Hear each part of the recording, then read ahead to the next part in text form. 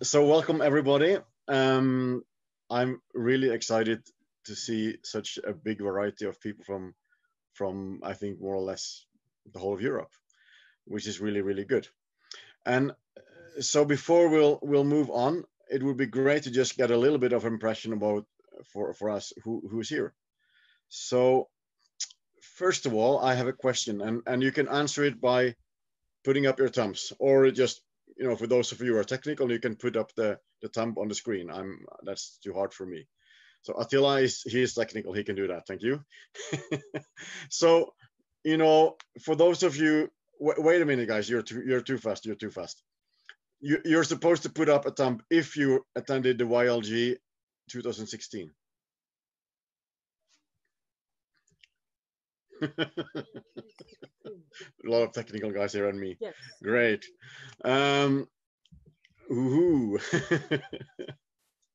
So for those of you who were not there, the Young Leaders Gathering in Jakarta in 2016 gathered, I think it was 1,000 people, 1,000 young leaders from every nation, at least more or less all the nations of the world.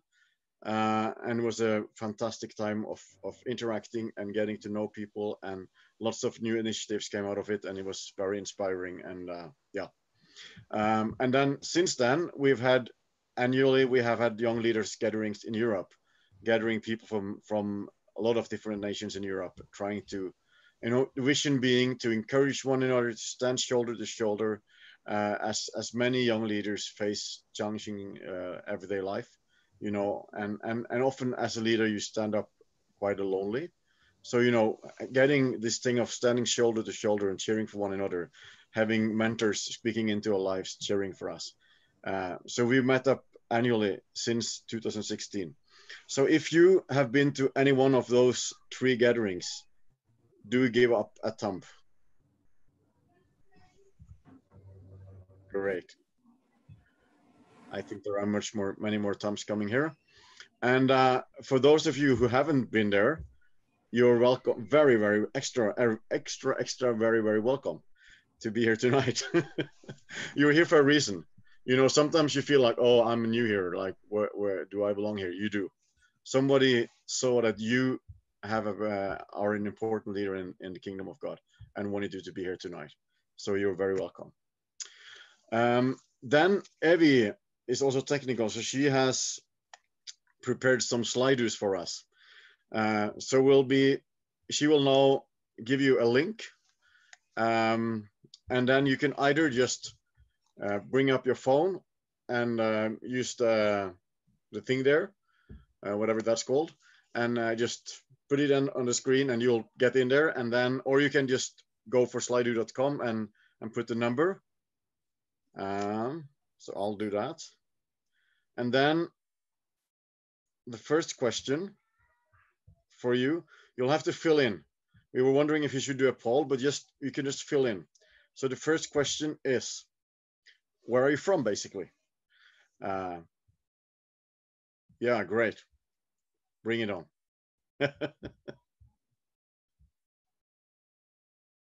I'm so excited to see that there are quite a number of people who are actually missionaries coming from other continents to Europe to bless us. Thank you so much.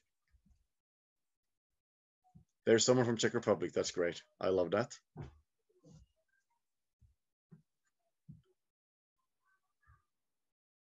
Wow.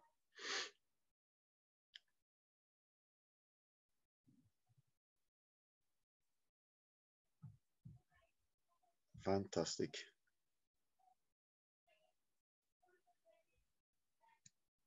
Great job.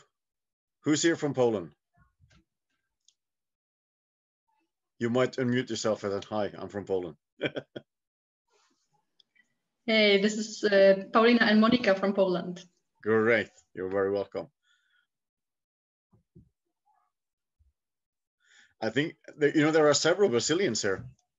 Who's here from Brazil? Living in Europe as missionaries. Yay! Yeah. Hi, oi, Sara. Yay. Sure. Fantastic. Great. And there's someone, I think that could be Janet, who's from Iceland, France, or England. That's a pretty international person. Yeah. Amazing. Okay, I think we all got a quite good understanding of who's here. So let's go for the next question, Evie. So what are some of the challenges you are facing in this COVID-19 times? What are the challenges? And then I think as you're reading this now, just feel free to pray for one another.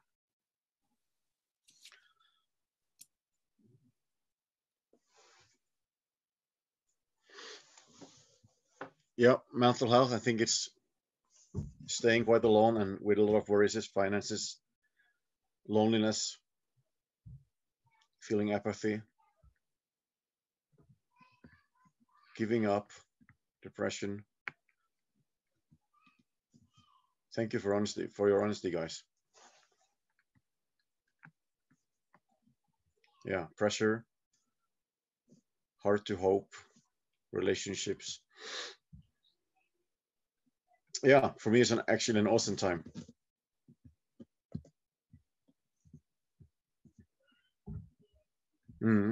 Hard to get in touch with young people, difficult to keep motivated.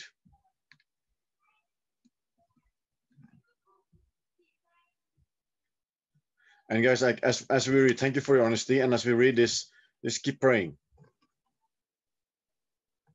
I think it's such a great thing, and we'll be able to share it more personally in the groups later on. But I think it's a key of the YLG is to be honest with life, and also to be honest with it that we have an awesome God we can bring all these things to. Distance between people, love and cheerful spirit, lack of hugs. I reckon that one. I love hugs.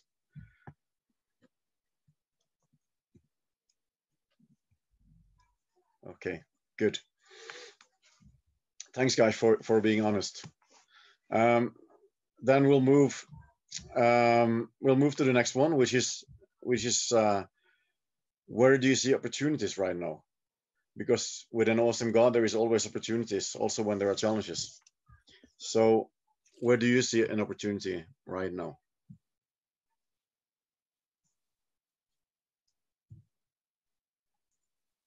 Yeah, reaching people through the internet. I've heard beautiful stories about that. Yeah, bringing hope where there's hopelessness. Yeah, people are needy and we have hope. Phone calls, sending cards. God loves people, my family. Answering real needs. Yeah, people are giving high value to fellowship. Studying the Word of God. Social media evangelism.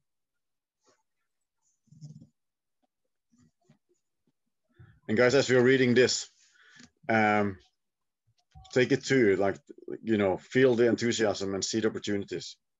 And also pray as we're reading this as well.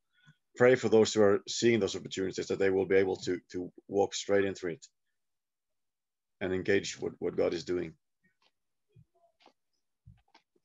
Connecting with you all, likewise. Yeah, life slowed down. Time to think. People are seeking. Beautiful. Okay, guys. We'll bring all of these things with us into the prayers later on. Yeah, few more came around. Fantastic. There is just before we hand over to Dave, I've just been reflecting today and thinking about one of the things I would say about Europe, our continent today, is that I would compare it to the prodigal son, who left God, left his father, left God, and didn't trust in his father anymore, ran off. And when I look at Europe, I feel it's like it's as if Europe is coming to itself and realized we have messed up. the issue being they don't not knowing the way home to the Father. They have like it's almost it's like the whole continent somehow forgot the way back to the Father. The continent is coming to itself, but it has forgotten the way back. So as the Church of Europe, I think it's just such a key to just, you know, we need to help our continent to find a way, because it's there. It's already there, and help people to discover that it's possible to come back. So with those words, I would just like to pray, and then we'll dive into the first part of the teaching. So Father, we thank you that you are here, that you are present. Thank you that you never give up. Thank you, you are standing there at the gate waiting for each person in our continent to come home. You're waiting for our continent to come home, for our continent to once again put our trust in you and not in ourselves. And we pray, Father, would you equip us as your body in Europe? Would you challenge us? Would you lead us forward? Would you lift our burdens and our pain and our struggles off our shoulders? And would you help us? Would you turn our eyes up to you and out to the big harvest that's around us? And would you help us to show Europe that there is a way back home, that the Father is waiting? We commit these 2 hours into your hands. Come and do your work in us, in between us. Speak to us and encourage us. We pray in Jesus' name. Amen.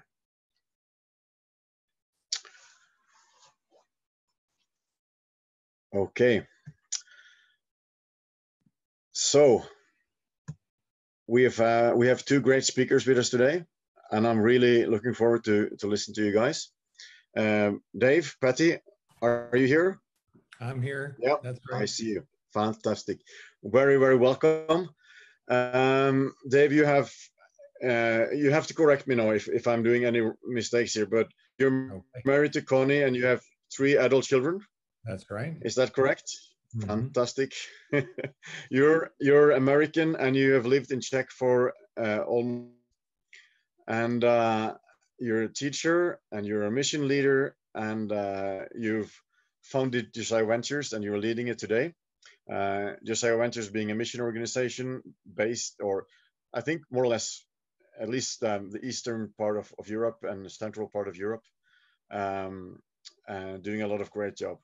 And I've lived for 5 years in the Czech Republic, and I've learned and seen so many beautiful fruits of your ministry and your life. And really it's been amazing to see what God has used you and your family to do in the Czech Republic and beyond. So we're really excited to hear from you, and yeah, you're welcome. Go ahead. Okay. Thank you so much, Christian. And I was so looking forward to being with most of you personally and physically in Poland. So it's great to see you on the screen, but I wish that we were physically present and that we could be having coffee. I've been working in Europe for the past 37 years, 27 years in Czech, and then 10 years before that in Germany. And the entire time, my focus has been younger leaders, how to equip the next generation to reach the next generation. So I just love this group, the fact that you're younger leaders and then some of your older ones kind of hanging on, you know, cheering everyone else on. But it's just amazing what young, gifted, spirit-empowered leaders can do to change nations and even change continents as we point people's attention back to Christ. So I wish we were physically together. And these are really unusual times, especially for leaders. Leaders like to lead, leaders like to accomplish things. And how many events have you had canceled in these last months? And how many plans have you had to change? How many things do you wish you could do that you can't? It's hard for leaders to lead when it seems like there's nowhere to go, or there's only a very few open doors. And today we're going to talk about leadership behind the curtain. Because while there is leadership activity that's kind of on stage, where we get to do things that are seen and make a difference, we often don't realize that leadership behind the curtain is sometimes even more important, the unseen habits of leadership that prepare the way for the future. And actually this time has a particular opportunity, gives us a particular opportunity to develop the habits of leadership behind the curtain. So that's why we're talking about that tonight. And we're going to look at Nehemiah, who accomplished amazing things. In 52 days, he rebuilt the wall, a wall that had been broken for several generations. People thought it couldn't be done, and he accomplished it in 52 days. But we're going to look at what happened before he started doing anything publicly, before anyone could see what was happening behind the curtain that actually prepared the way for Nehemiah to accomplish those amazing things. I hope you have your Bibles. I love the Word of God. I love the way the Spirit speaks to us through His Word. And so if you have that open in front of you, this will just even be so much better. So I hope you can open God's Word to Nehemiah chapter 1 as we look at these 4 habits of leadership behind the curtain. So we'll start just with the first verse. The words of Nehemiah, the son of Hakaliah. Now it happened in the months of Chislev in the 12th year, as I was in Susa the citadel, that Hanani, one of my brothers, came with certain men from Judah, and I asked them concerning the Jews who escaped, who had survived the exile, and concerning Jerusalem. And they said to me, the remnant there in the province, who had all survived the exile, is in great trouble and shame. The wall of Jerusalem is broken down, and its gates are destroyed by fire. And we find out later on that Nehemiah is a cupbearer, which is more than just a really gifted waiter. A cupbearer worked directly in the presence of the king and was one of their most trusted advisors. So Nehemiah had achieved a high rank in a foreign government and was obviously a very busy man. The responsibilities that he had consumed him, and what was going on in Jerusalem was really outside of that scope of responsibility. But you find a leader, a busy leader with lots of responsibilities, being curious about things outside the circle of their primary responsibility.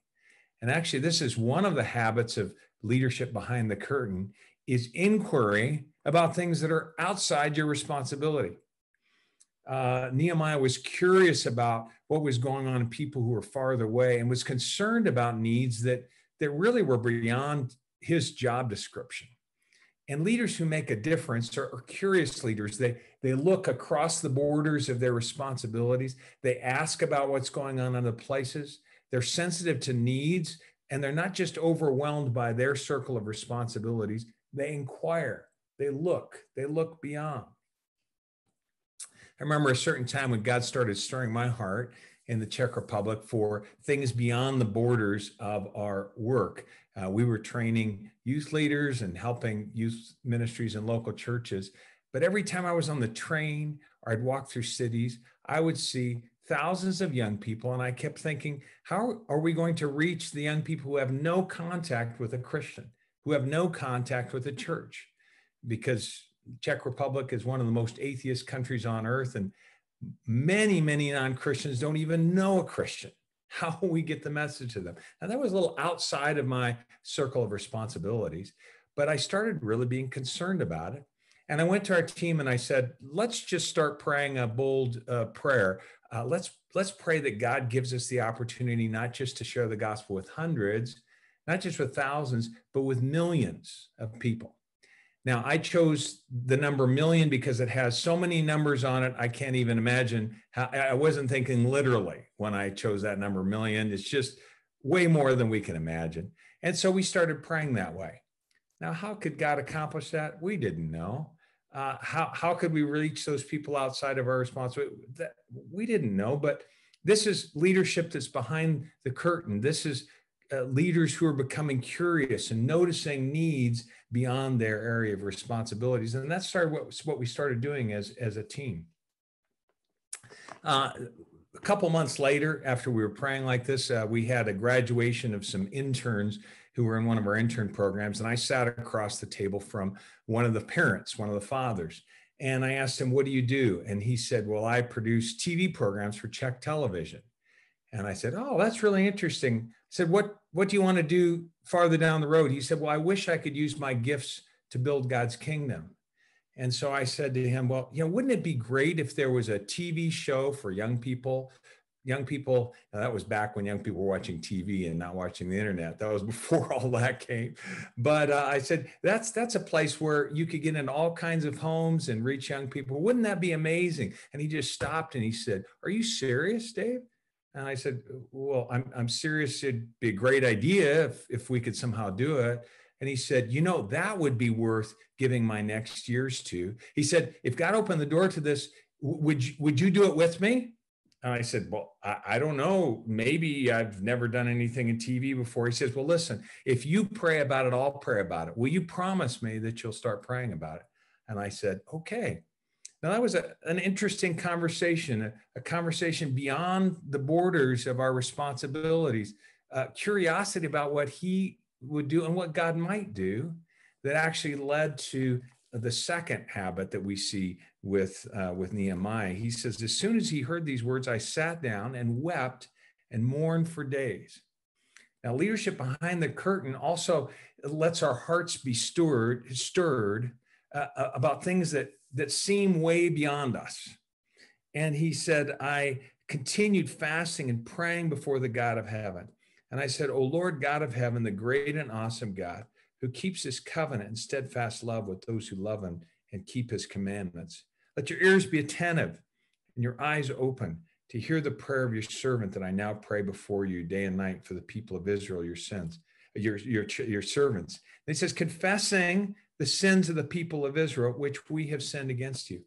And so you see Nehemiah actually including himself in a problem that wasn't his. Were those his sins? He wasn't even living in that town, but he makes himself a part of that issue and he's burdened by it. And he takes that need to God, and it's a need that he's weeping about, and he's fasting and he's praying. And I think we underestimate the leadership work that takes place when we weep and fast and pray before God. When we allow our hearts to be stirred by needs that are outcomes that are beyond our ability to accomplish. Turning the nation of Israel back to God, fixing the walls around the city. He's a cupbearer to the king. He's not going to be able to do anything about that. But he allows his heart to be burdened, and he spends time and energy in prayer before God for these needs. He says, "Remember the words that you commanded your servant Moses, saying," and he goes on, and he actually reminds God of his promises. So he lets himself be burdened by the needs in prayer. He weeps, he includes himself in the problem and confesses his sins along with the sins of the people. And then he reminds God of his promises. So in prayer, we also need to remind God of his promises. Remember for ourselves the promises of God, that he can do things way beyond what we can. Often we only ask God for what we can picture how he would accomplish. But God has possibilities way beyond our ability. And what we have here is the second habit, and this is the habit of prayer, interceding for outcomes that are beyond our abilities. Interceding for outcomes that are beyond our abilities. So inquiry, you're curious about needs that are beyond your responsibility. And with prayer, you're interceding for outcomes that are beyond your ability. Outcomes that are beyond your ability. So I started praying with my new friend who produced TV shows, and I didn't know him very well. We started praying that God would open a door to allow us to share the gospel on Czech TV to young people. That's impossible. That's totally impossible. Except about 2 months later, he gave me a call and he said, "I've arranged a meeting with the head of religious broadcasting for Czech television. Would you meet with him?" I said, "Well, okay."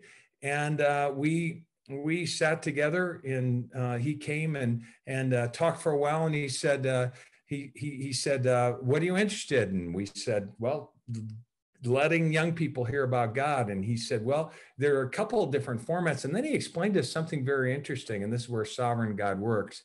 He says the government had just come to this television station, which belonged to the government, and they were concerned about the moral slide among young people. And they said the religious broadcasting division typically just kind of put a camera in the back of a mass in a Catholic service, or reported on some religious visitor that was visiting. But he said they came to him and asked, "Could you do a Christian show for young people?"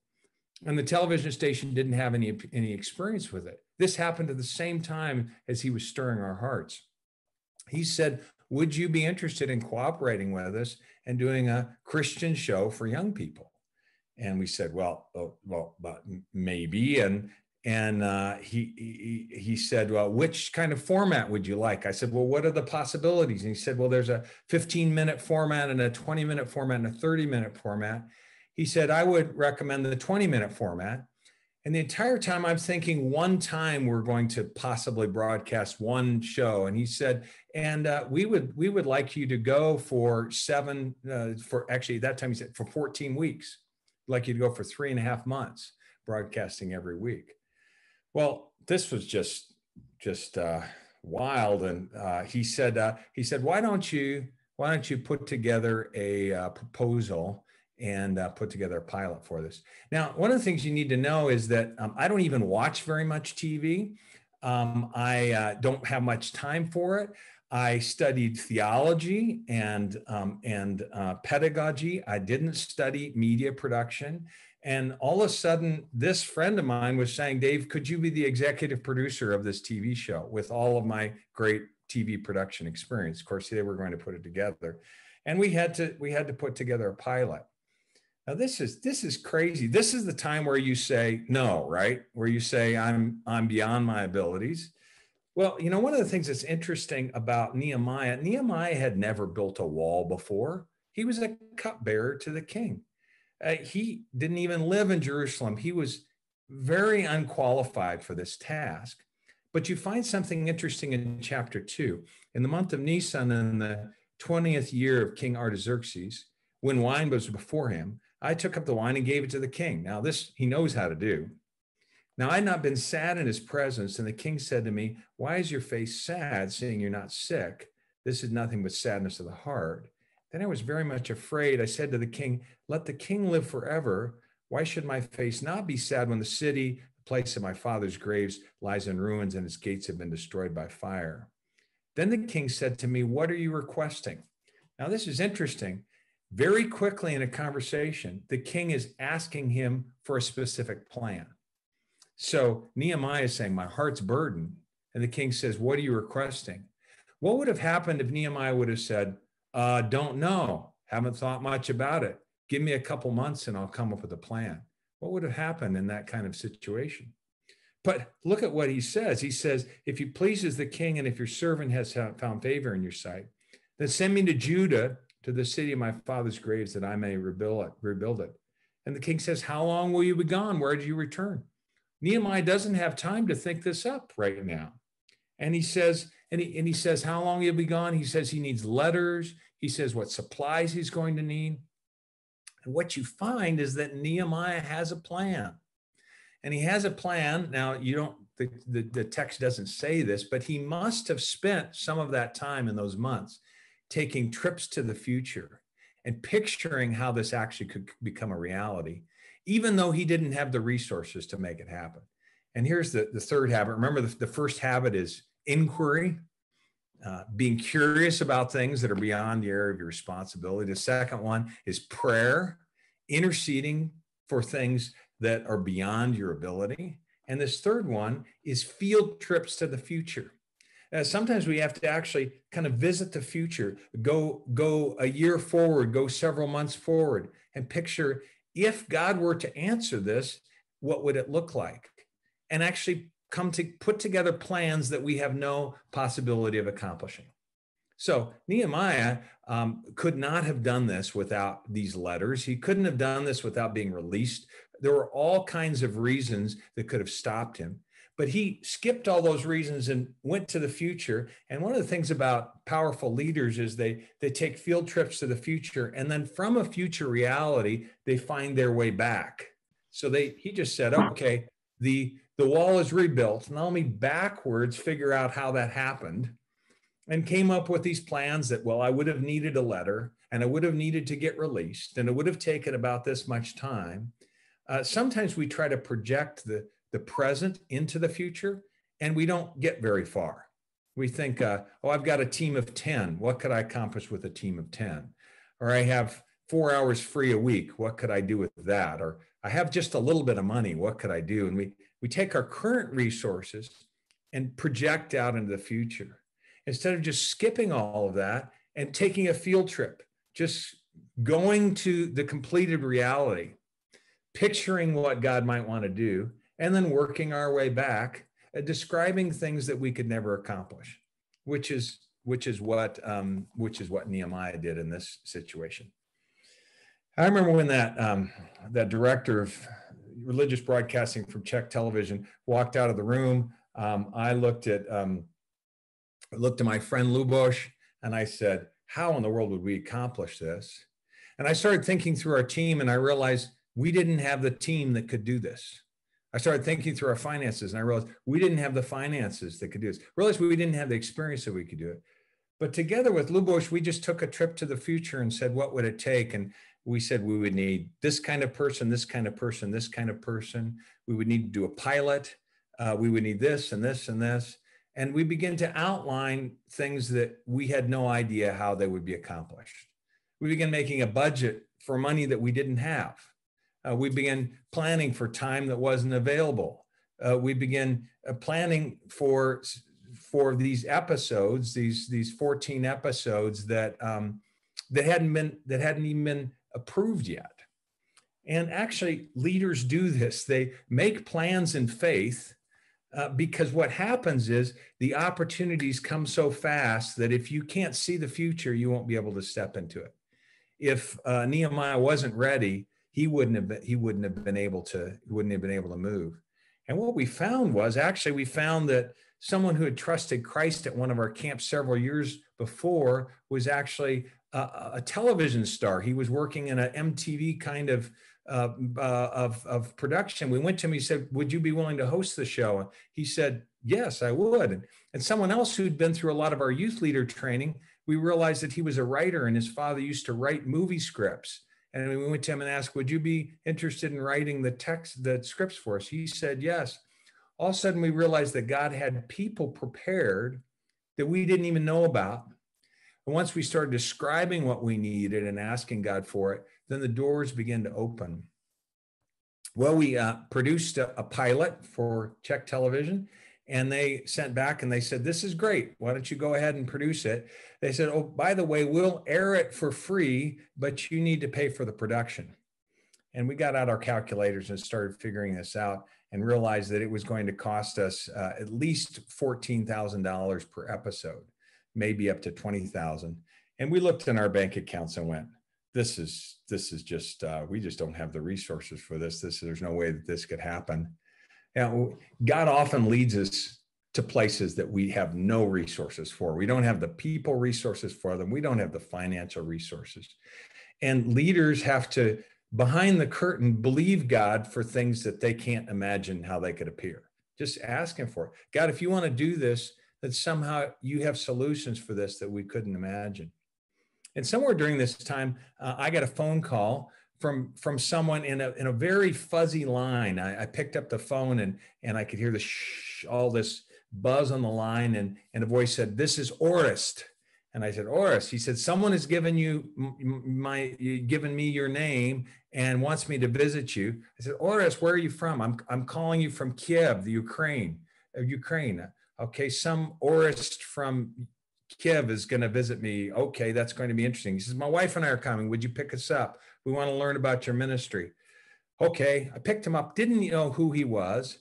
And as we start talking, I find out that Orest, who lives in Ukraine, actually is working for a large foundation that you actually can't get to. They only find you. They don't have a front door, only a back door. And that someone had told him that he needed to get in contact with us. He wouldn't even tell us really who he was working for. It was one of those kind of, he said, our donors don't like anyone to know how we're giving. So, okay, that's really interesting. And I showed him our ministry and our work that we were doing. And he was kind of interested in some of it. And then he said, "Anything else?" And I said, "Well, there's this wild idea. We don't even know if it's going to happen, but we've got this opportunity to maybe broadcast with Czech television, but it's going to be very expensive." And his eyes perked up and he said, "Really?" He says, "Our foundation is particularly interested in media evangelism." That's the thing actually we've been looking for. He said, what would this cost? And so I got out my calculator and I said, actually, this is crazy, but we're going to need $500,000 to do this. And that's a lot of money. That's more money than any of you make in a couple of months. You know, that's hard to think. That's also a lot of zeros. And I was embarrassed even to tell him the amount of money that I was thinking about this. And he said, how soon would you need to know? I said, really, to say yes to Czech television, we have to know within a week. And he says, normally our process takes several months, but let me see what I can do. 1 week later, he got back. He said, our board was able to meet specially, and we can't do $500,000, but we can do $350,000. Would that help you get started? I went, well, I think that would help a lot. I think that would be just, wow, Orest from Kiev calling us up. Wow, how does that happen? And this is actually happening to Nehemiah, that as he's stepping forward in response to these needs, he's stepping into things he has no idea how are going to be accomplished. But he makes plans and asks God, and he's ready. And often what happens is if we don't get ready, we're never able to say to the person we're never able to say, I need these kinds of people and let God provide them. Or I need these kinds of resources. And maybe God would have on somebody's minds and hearts to step in and answer that. So the king says yes. He has like just a few minutes to tell his list, but his list is prepared. So your list of what you're asking God for needs to be prepared because you took field trips to the future. And then he goes to visit Jerusalem. And you'll see in verse 9, he says, he does all these things. And look in verse 11, he says, he gets to Jerusalem and he was there 3 days. Then I rose in the night, I and a few men with me. And I told no one what my God had put on my heart to do for Jerusalem. There was no animal with me but the one on which I rode. I went out by night. And then he goes out and he talks about inspecting the walls by night. So he'd gotten a lot of information. He had a lot of plans, but he still walked the walls. And one of the things that leaders do who lead behind the curtain is they make plans and they have assumptions, but they check them out in the real world. They quietly go out and walk the walls and check out to see if things are really as they think they are. Because sometimes we miss it. You know, what's the situation of these walls? We have to kind of get out of our offices and get out of our meetings and walk the places that we want to see God work and say, what am I feeling? What am I seeing? And we did this first pilot. Oh, we had some great ideas with this pilot. But before we went any further, we got groups of young people together and we showed it to them. And, you know, they liked parts of it and they didn't like other parts of it. And there were a lot of things that we had to change. We had to real world test our assumptions. If we hadn't walked the walls, we could have done 14 episodes and some of them would have really been wrong. And then we also talked to other people about it. And I remember I was talking to one of my friends as I was walking the walls with this idea. And he said, you know, it's not as important what happens on the TV, but it's the conversation that happens afterwards. He says, how do you get Christians having conversations with their non-Christian friends that are stirred by this TV show? And we realized that we had to launch an entirely separate campaign to equip the local church to use this TV show to reach young people. And then that became a whole another thing where we actually saw over 1,000 small groups start of people who were meeting together with their friends, watching this TV show and then having discussions with them about God. Well, that wouldn't have happened if we hadn't gotten out and walked the walls. So in our case, in the fall, the show started broadcasting and we went, oh, how will this happen? The first week, 150,000 people were watching it. Next week, 180,000 people, then 200,000. And you need to remember in the country that I live in, there's about 40 to 50,000 evangelical believers. So we were doing a weekly outreach twice a week that was reaching 3 times the entire evangelical population of the country. About 1,000 people were, we had all these small groups that were starting, 1,000 small groups. And part way in, we got about 7 episodes in, and Czech television came back to us and said, we're really surprised at this response from this. Can you keep going? Can you do another 10? And so then we did another 10, and they said, why don't you finish out the year? And we did actually 40 episodes that year, broadcasting twice a week on national TV. And then to the end of that, they said, this has gone so well, take a year's break, and we want you to do it again. And we came back in another year of broadcasting twice a week on national TV, paid for by the Czech government. We had to do a lot of fundraising for the production, but ended up broadcasting 82 weeks on national TV, testimonies every week of lives that have been changed by Christ. And I don't even watch TV. So I ended up being the executive producer of a TV program with no training and no background. And Nehemiah built a wall, and he was a cupbearer to a king. And just one of the things I want to say is God can do amazing things through you, things that would surprise you if you learn leadership behind the curtain, if you learn to care about things that are beyond your borders, your responsibility, if you learn to pray for things that you couldn't imagine accomplishing. If you learn to make plans that you can't realize without help. And if you walk the walls and make sure that you're always checking out your assumptions in the real world, God can accomplish really some amazing and surprising things. It was pretty crazy at the end of that time. After 2 years of broadcasting, we tallied up all the number of people that had watched it, and we realized that there had been over 8 million viewings of this TV show in a country of 10.5 million. And probably over 1 million people had seen it. Probably about 10% of the population had seen it. And remember our prayer, the crazy prayer with too many zeros? Like God give us the opportunity to not just reach hundreds, not reach thousands, but to reach millions with your gospel. And actually Exit 316 sparked tours through local high schools. It sparked, there's actually been a Christian TV show on TV every season since then. There's one that started airing this Sunday because it opened a block that Czech television has kept open for Christian broadcasts. And the ripple of the effect of that small little step of faith has just been astounding. Now, we didn't know that at the beginning. So I'm just telling you that as an encouragement that leadership behind the curtain can sometimes have much greater impact than you can imagine. And I've used up my time and more. I'm sorry you got me telling stories. So I'll end. I'll hand things back, Kristen, to you. Thank you so much, Dave. I've been sitting in Ostrava in Czech Republic, leading one of those chosen groups. Oh, really? Yeah.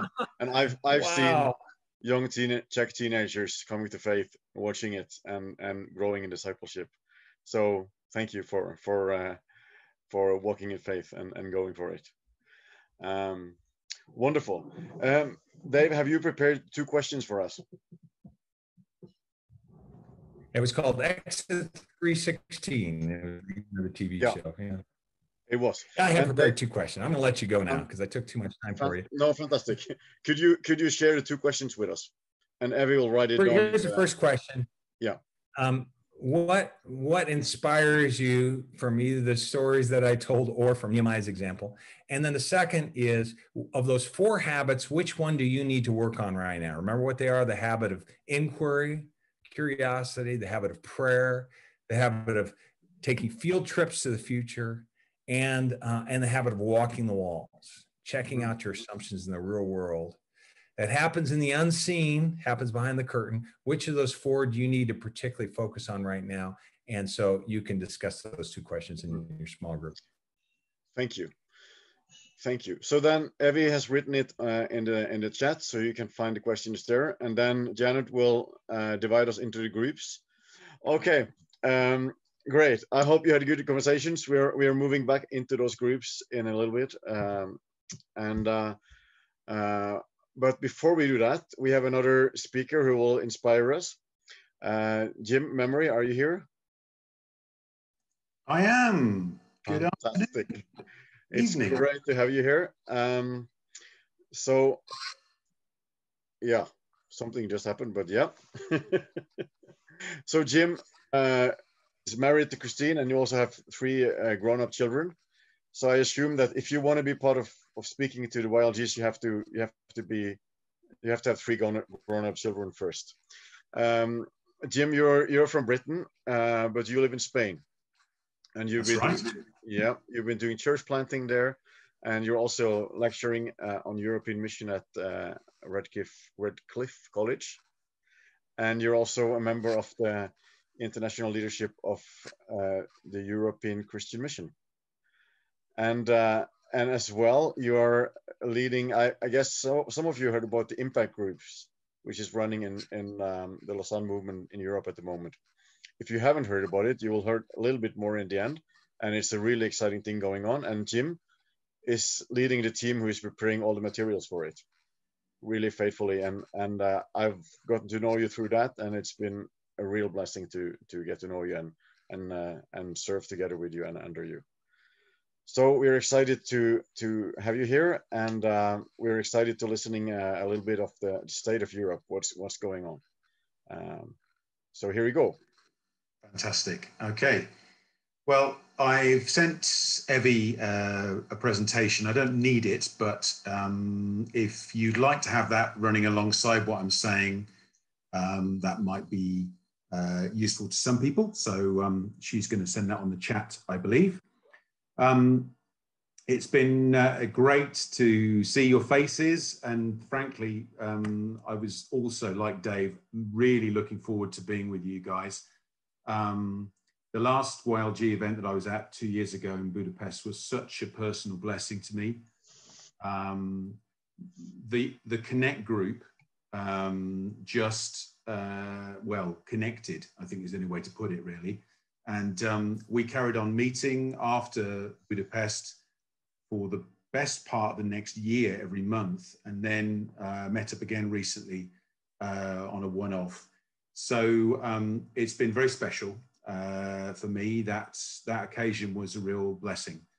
But I have to admit a certain degree of discomfort with the title that I've been given for today.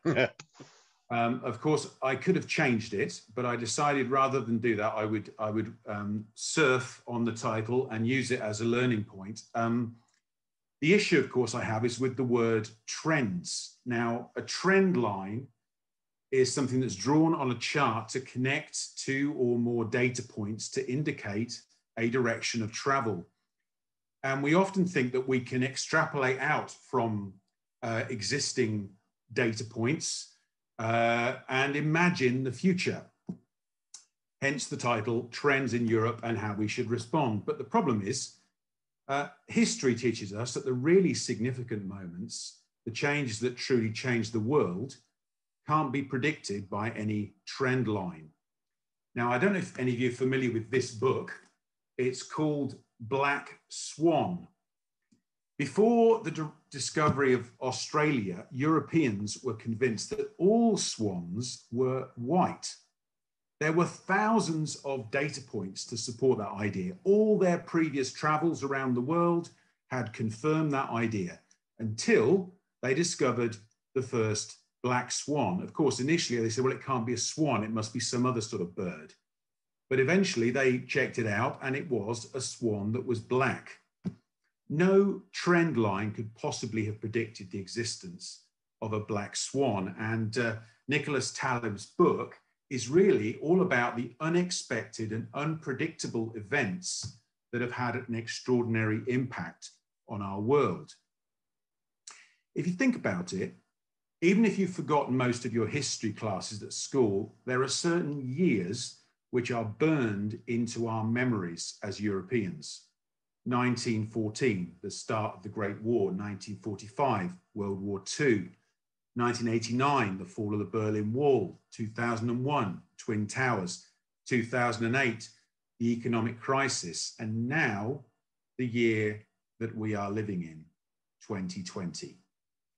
This is a year that your grandchildren, your nieces and nephews will ask you about one day. Now, you can argue about whether a global pandemic was inevitable or in some ways predictable, but this year is a black swan. It is not just a gentle bend in the trend lines of what's happening in the world and in Europe. It is a completely new trend line, or even a jump onto a different line altogether. Of course, it might be a black swan to us, but it's no black swan to God. COVID was no surprise to him. There is no black swan for a sovereign God. We are, as Dave's reminded us, on a field trip to the future. But we are on one that we are not going to come back from. This is no field trip that we come back with our suitcases and tell our mum and dad how it's gone. This is a trip we're on, and we don't know where God's going to take us. Now, 2 years ago, when I presented at the YLG in Budapest, I presented a presentation under the title of Crises in Europe, and I suggested that it's helpful to look at Europe through 6 lenses to get an idea of what's going on. We need to look at Europe through a political lens, an economic lens, a social lens, an environmental lens, a technological lens, and a spiritual lens. And of course, that is still the case. There's huge value in doing that, even in your local situation, thinking about the practical and particular challenges and opportunities for the gospel in your situation viewed through those lenses.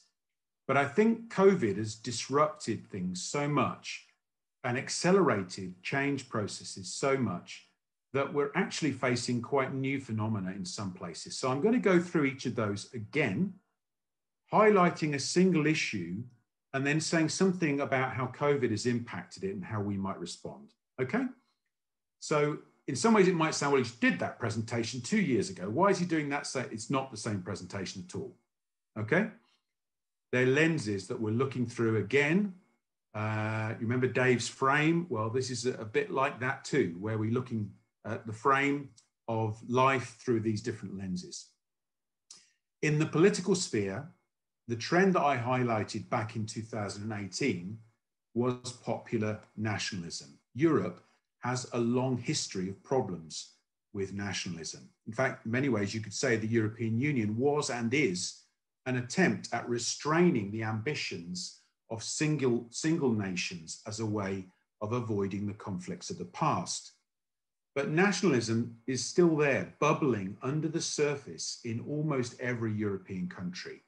And within the recognized nation states, often there are autonomous or semi-autonomous regions which aspire to be nations in their own right. Now, the idea of a nation is a very powerful one because it gives people a sense of shared identity. Not a bad thing in itself, but all too often it defines who we are against others who we are not. And that plays out in all sorts of ways, whether in Brexit, Catalan independence conversations, Russian pretensions in the Ukraine, the current standoff between Poland and Hungary and the rest of the EU over the budget. Read about that today in the newspaper. Even the way different countries and regions have handled COVID.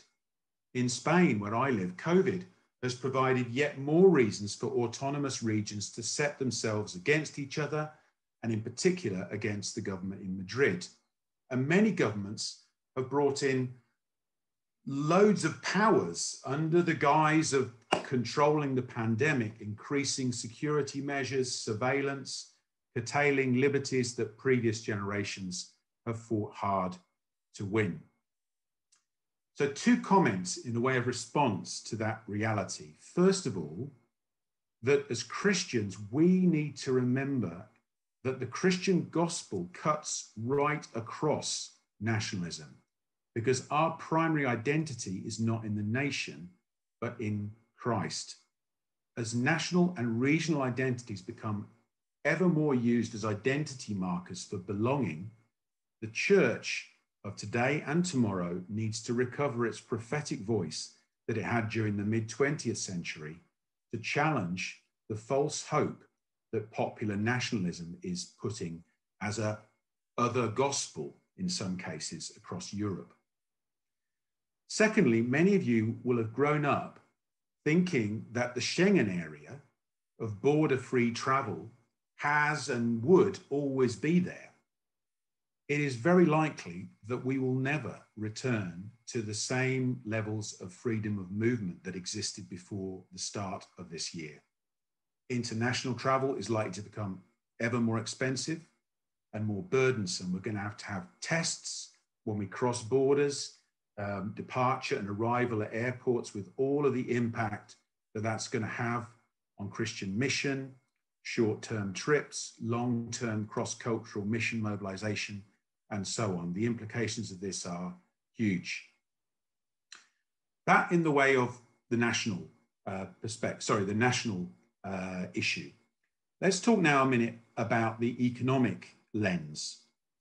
If the key word when we look at Europe through the political lens is nationalism, the key word here is debt. As I'm sure all of you know, GDP, gross domestic product, is how economists measure the general health of an economy. It's a bit like your blood pressure. You don't want it to be too high or too low, and certainly not going up and down rapidly. Over the past 15 years, there have been 3 significant dips in gross domestic product. The first corresponded to the global financial crisis in 2008, when the European economy contracted by between 5 and 6%. The second was the sovereign debt crisis, when the governments of Greece and Cyprus, Spain, Portugal, and Italy had to go cap in hand to the European Central Bank for a bailout. That was around about a 2% contraction. COVID, though, in the spring of this year caused a 12% contraction in GDP, twice as deep as the 2008 recession. It recovered somewhat over the summer, but the second wave and the bringing in of further control measures, we're looking at a global recession, and certainly a recession in Europe, stretching well into 2021 and possibly beyond. But it's actually even worse than that, because the last few years of relative stability have only been possible because the European Central Bank has been pumping in huge amounts of money into the economy to keep it going. If we return to the blood pressure analogy, we've been having a regular blood transfusion every month. Now, the last few years, as I say, might have seemed stable, but that was only possible because the ECB was pumping in sometimes 30, sometimes 60, and at some points, 90 billion euro every month just to keep our economic blood pressure up. That is 100, 200 euros a month for every single Eurozone citizen. You don't need to be an economist to know if you borrow 100 euros a month for every member of your family just to keep putting food on the table, something isn't quite right. And then COVID happened. Governments have had to borrow even more money just to try and preserve jobs and livelihoods. And I don't need to tell you guys how much of an impact that's already had on young people. Some sectors of employment have already almost completely disappeared. Hospitality, tourism, the airline industry, commerce have already seen huge layoffs. Unemployment may be an actual issue for some of you and possibly a future one. What should be our response then in this situation? Well, firstly, I think we do need to adjust to this new reality. We do need to adjust to the expectations, both as individuals and as countries. We can't just keep, forgive me for putting it in these terms, we can't keep borrowing from our unborn children and nephews and nieces to finance our lifestyles today. Jesus called us to a simple lifestyle. We also need to remember that the ones who are most affected by COVID are the most vulnerable. Its impact on mental health, its impact in numbers of food banks that have popped up on the elderly. And yes, there may be possibilities for us to consider creation of employment as a frontier for mission in the future. But this area of the economic challenges is something that we all need to be thinking about, not just for ourselves, but those around us as well. In the social area, there are 2 huge demographic trends. I did mention them last time, but again, I want to relate them to COVID. The first of those is migration. Over the last 50 years, there's been a massive reversal in the flows of migration. Europe Used to be somewhere people migrated from. Now it's somewhere people migrate to. We receive around about 1 million migrants a year across the EU.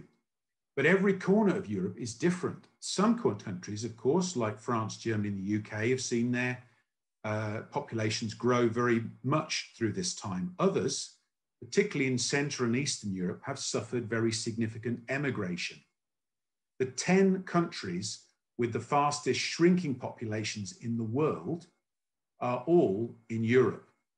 Bulgaria, Lithuania, Latvia, Moldova, Ukraine, Croatia, Romania, Serbia, Poland, and Hungary.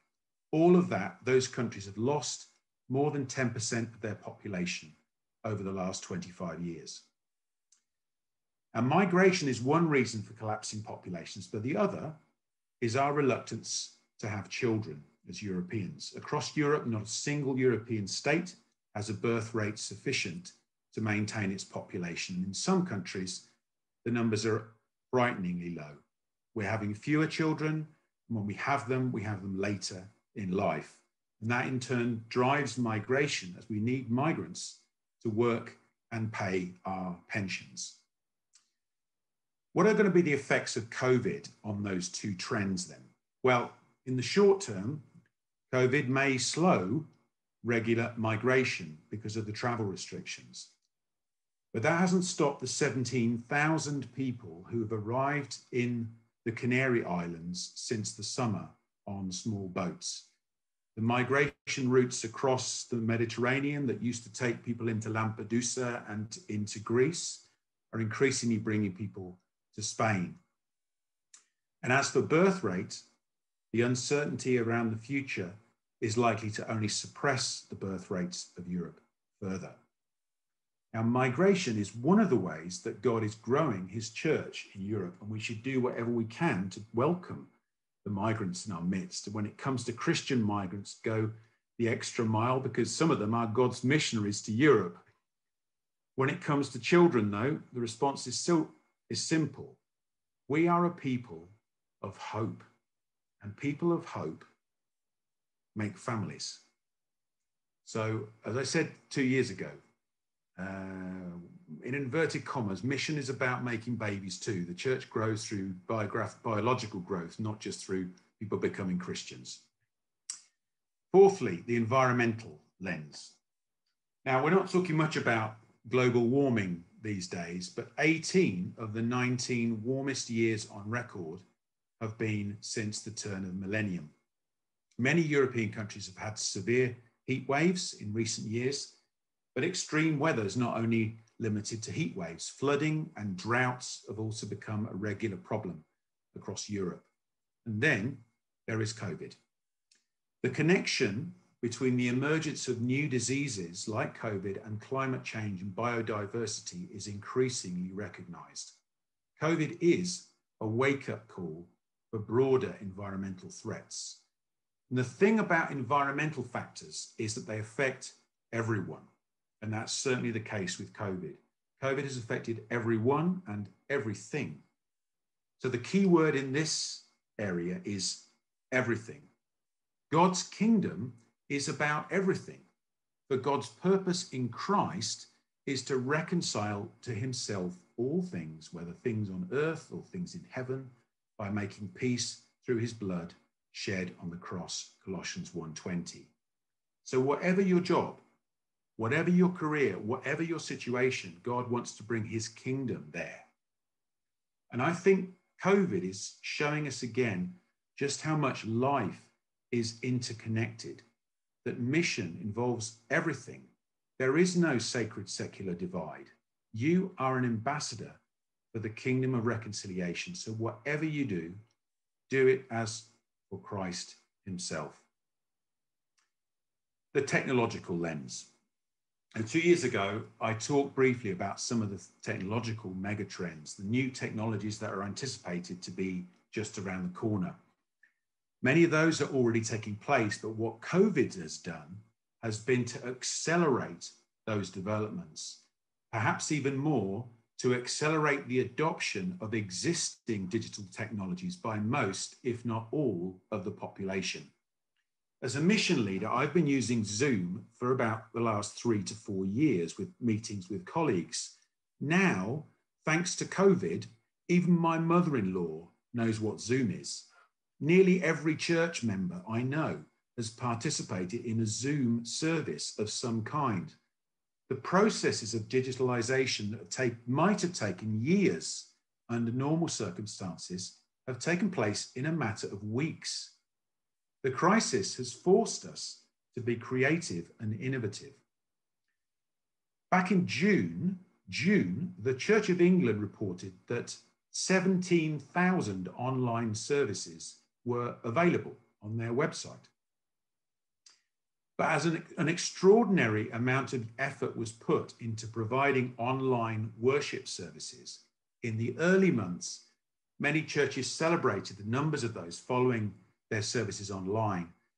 But so many people have found, and I'm using this word carefully, excarnated worship, a very pale shadow of the real thing, non-embodied worship, okay, is very unsatisfying. It's like decaffeinated coffee. Now, I have a decaf at 9 o'clock at night because if I don't, I won't be able to sleep. But I love my coffee with caffeine.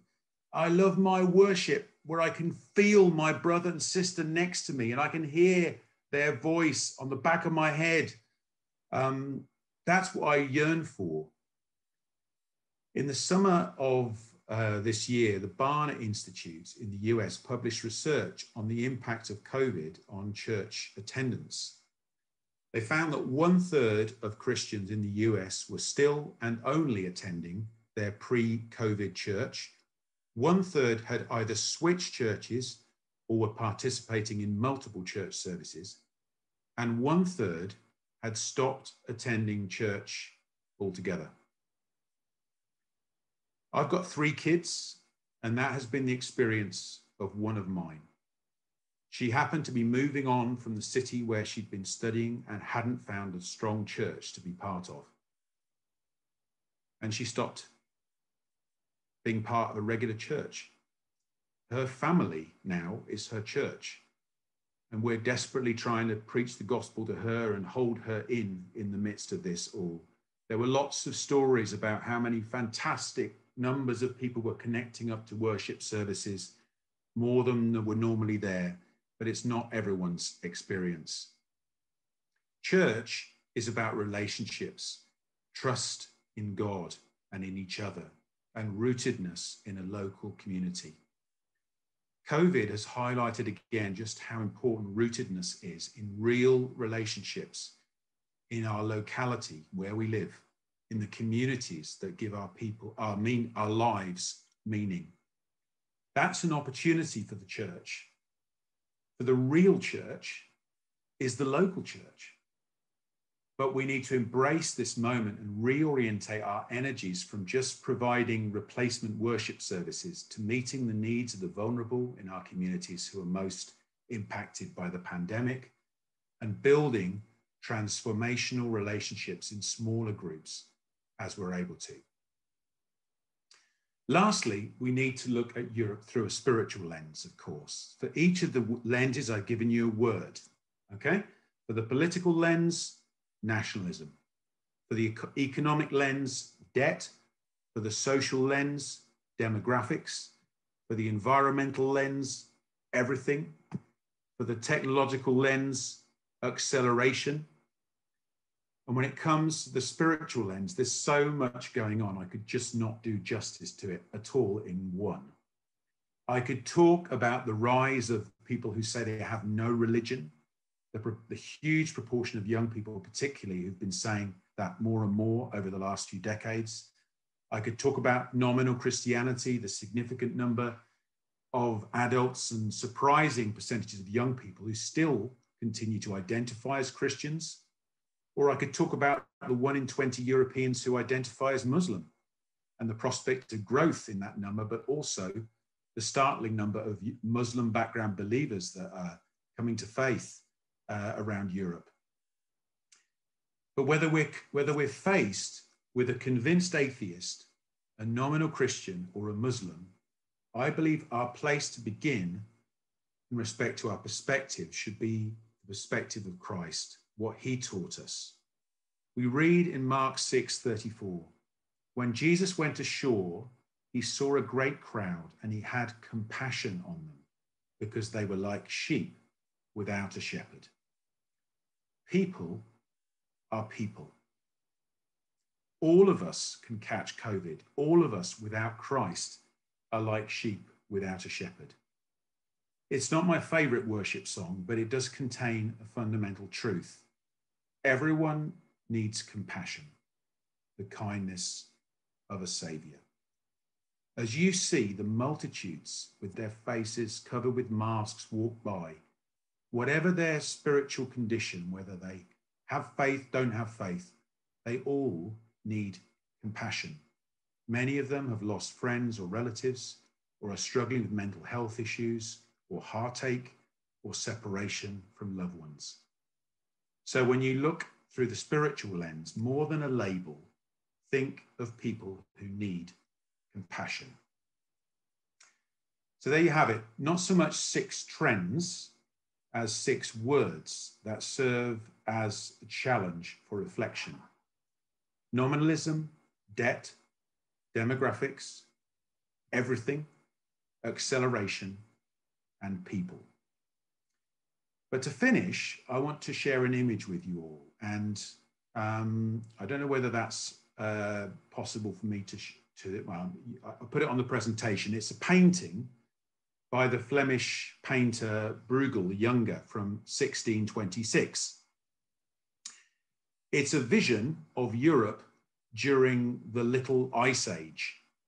From the mid-14th to the mid-19th century, Europe experienced centuries of colder winters, which regularly saw all of the major rivers freeze over, like in the painting. It wasn't just a long winter, it was a long-lasting and far-reaching change in our circumstances in Europe, with political, economic, social, environmental, technological, and spiritual consequences that lasted for hundreds of years. The black swan of the COVID pandemic probably won't affect us for hundreds of years, but we will all remember 2020. And I think we will remember it not only as the year of COVID, but as the year that COVID began, rather like 1914 or 1945, the first year of COVID. Now, there's value in identifying trends and suggesting how we might respond to them, but this is not only a task for futurologists, people who can think into the future. This is a task for all of us, as Dave has reminded us. We are all having to think into tomorrow. We're all having to take that field trip into the future. And that's something that all of us need to be engaged in. So at the end, I want to give an unapologetic plug to the Lausanne Europe conversation and to the impact groups that we're trying to start across Europe. Part of the vision for that is precisely about listening to as many possible people as we can, to get as many people as possible engaged in a big conversation about what is needed in mission in Europe, in such a way that we hear those voices, those unheard voices of migrant church leaders, of young people, of women, and so many others whose voices are often not present in the debate. Europe is too diverse and too dynamic to just have a few people with a platform who can speak about what things are happening. God is doing things everywhere. He is working in your lives and your ministries in amazing ways. And I've loved hearing Dave's testimony today. I'm looking forward to hearing yours one day about your trip into the future as well. So I'm going to finish there. I've got some questions which I'm happy for you to discuss in the groups. Shall I put those on the chat? Okay. Yes, please do that. Thank you very much, Jim. This is very inspiring and challenging, and gives a really good understanding of what is actually happening in Europe. and I think it challenges us as a church, as young leaders. Where's our place in this? What is God doing? We'll go into groups again, and Jim gave us some questions. So this group time will last for 20-25 minutes. We'll call you back at 21:25. So you have a bit more than 20 minutes, and do two things. Talk about those questions for half the time, and then take half of the time to pray for one another. Share, I really encourage you to share what is it that, please pray for me for this. Yeah. Okay. So Janet, go ahead and send us into the groups. I wish I could have been in all of your groups, but man, too many wonderful people on the call, Christian. We need to do it again. Yes, Yeah, yes. Yes. This has been really, really, really good, and I can't wait to see you all at real life.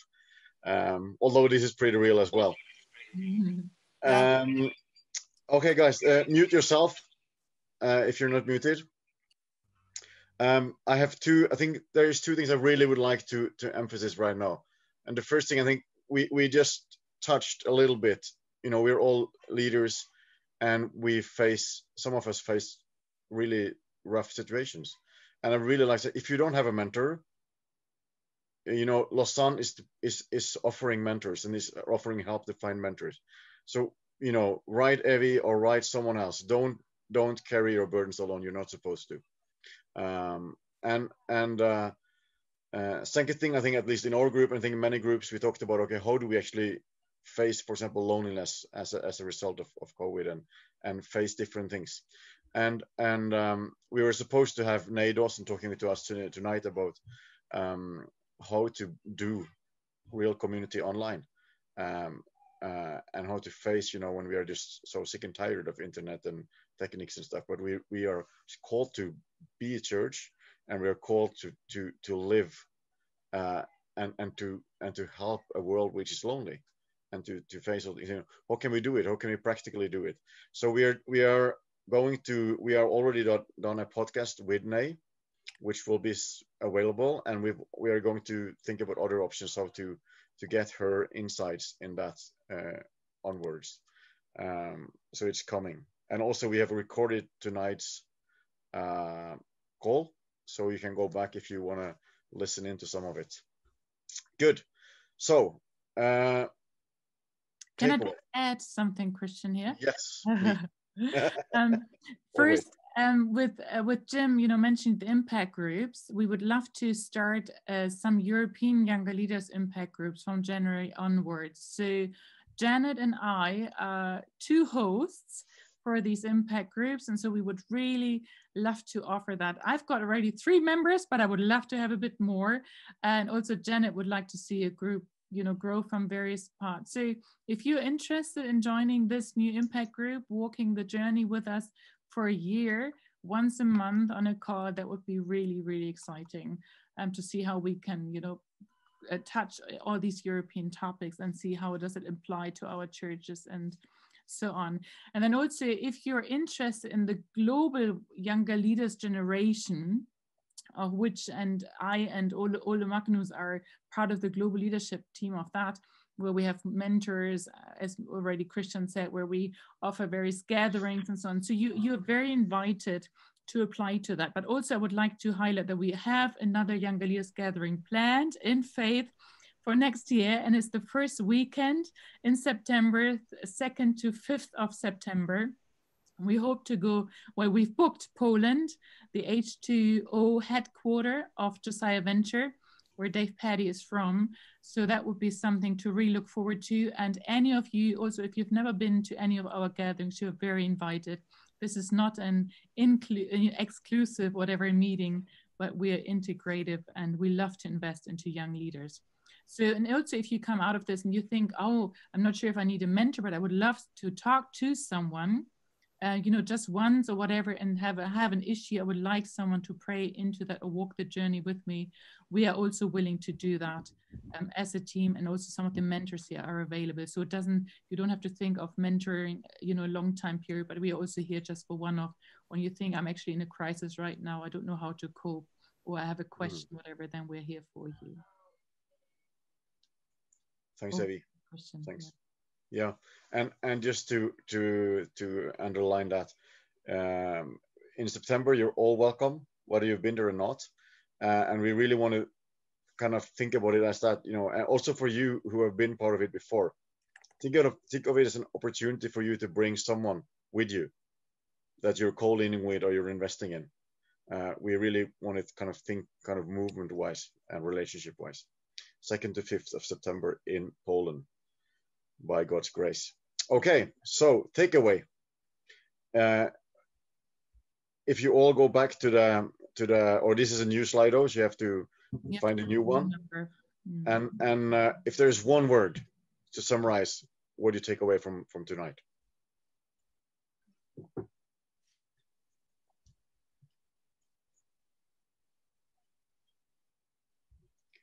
We're waiting in excitement. Who's going to be the first one? Encourage, great. I like that one. I am. Joy, yep, that's good. Oh, here's the Lord. Vision and hope, simple lifestyle, inspiration, fellowship, engage, community. Thanks. Blessed. Perseverance, good one. We need that. Deep. Connection, yeah. Let us be connected. Intercede, yes, let's do that. European community, yes. Impact, yeah. Let's have impact and let's join impact groups. Then we will have impact. For those of you who are already in an impact group, we are going to make some slight changes so we can actually start really making it a conversation and starting through like giving feedback and talking back and forth between the groups as well, which is going to bring it to another level of how to really make impact in Europe. Ice Age, interesting. Could that person who wrote Ice Age give a little short, why did you write Ice Age? Voluntarily.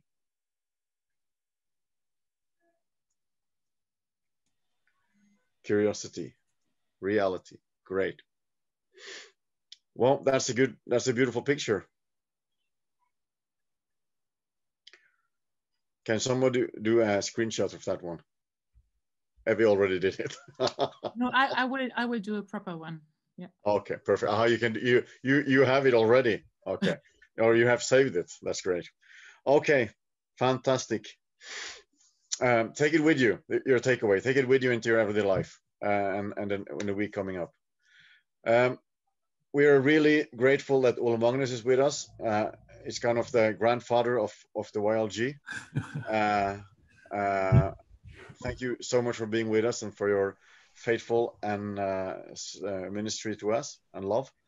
And would you please give us a blessing and a good night message? Wow, thank you. How great it was to flock around Jesus and one another again. So I'm happy when I see all the faces.